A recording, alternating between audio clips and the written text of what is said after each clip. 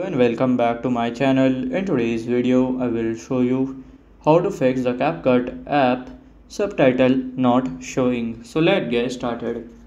So to fix them you have to follow this easy step.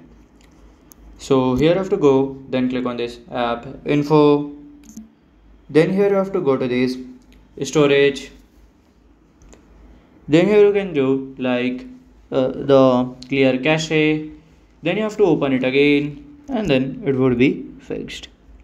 So this is how to fix the CapCut app subtitle not showing. And if you find this video helpful, make sure you like, subscribe and share the video. Thank you for your watching.